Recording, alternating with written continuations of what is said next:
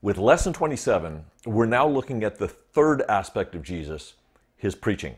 We're going to look at some things that he taught, some stories that he told, and some coaching that he gave to insiders, that is, his apostles and close disciples. So Lesson 27 is one of the first and very famous sermons of Jesus. It was in his hometown synagogue in Luke chapter 4. It's interesting that Luke is the only one that tells us this, and I think I know why. Here's the question. What did Jesus have to say about social justice? That's a hot topic these days, and most churches just focus on the doctrine of Jesus. But from the very beginning of his preaching, he leaned into social justice. We'll read a scripture in a moment, but let's put this on a mental map.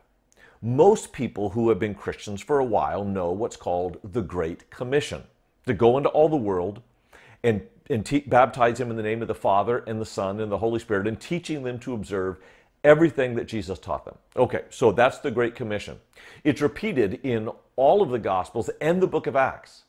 But the very first Great Commission was not after the resurrection.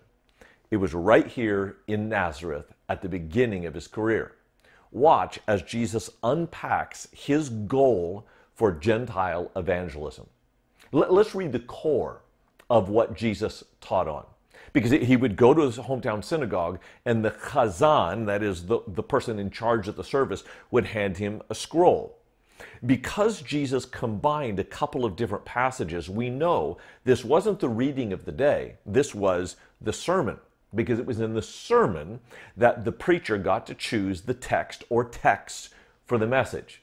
And this is what Jesus chose to read from Isaiah chapter 61. The Spirit of the Lord is upon me, because he's anointed me to proclaim good news to the poor. He sent me to proclaim liberty to the captives and recovering of sight to the blind, to set at liberty those who are oppressed, to proclaim the year of the Lord's favor.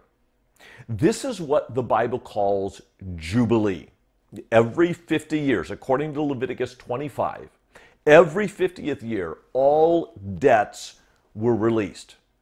It was a way of keeping people from punishing and grinding poverty. Let's say there's a drought or a storm or a death of a father or barrenness for any number of reasons. There could be poverty that sits on a family. To keep that from going from generation to generation, every 50th year, all debts were supposed to be released.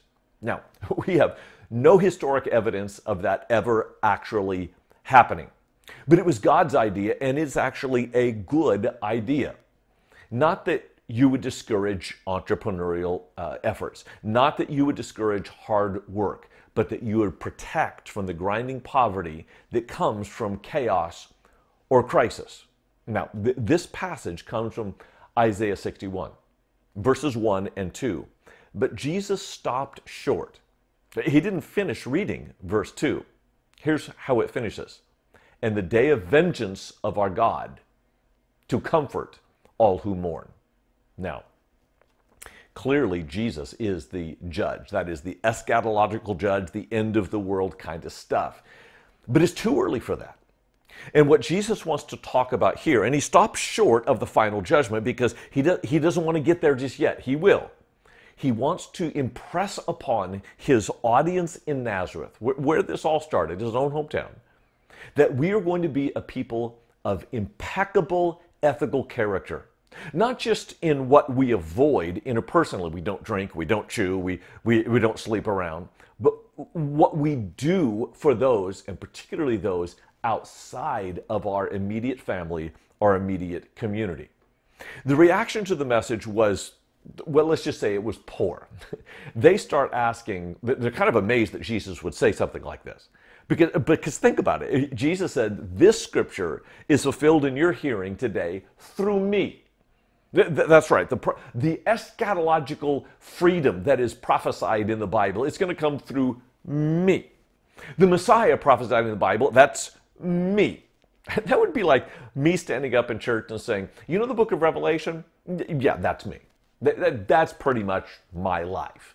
You can imagine how well that would go over. So they begin questioning him. Isn't this Joseph's son? He's the son of a blue-collar carpenter. And don't we have his brothers and sisters in the village with us now? He doesn't seem that stellar. And then Jesus turned and he said, you know, there is a proverb, physician, heal thyself. And you're going to say that to me. There's another proverb that a prophet has no honor in his own hometown. It's coming true right here, right now. And then he launches into a couple of stories about Elijah, who healed Naaman, a leper, and Elisha, that raised a widow's son from the dead. Both of them, great prophets, both of them did their greatest work outside of Israel. So not only is Jesus encouraging them to be impeccable with ethics, that is compassion for their own people, but now he's suggesting it goes beyond the boundaries of Israel so that others could know the love of God. And it was a mess. They were so upset with Jesus, suggesting not only that they actually fulfill the year of Jubilee, but do it for outsiders, that they took him to the edge of a cliff and were getting ready to push him off the cliff to kill him. Well, obviously they didn't. And it's one of those events I wish I knew how. Did he just like miraculously disappear, or did he stare them down and walk through their midst? We may never know, but this we do know. That if we're going to be Jesus followers, it begins where his preaching began, with compassion on the poor and a preference for outsiders.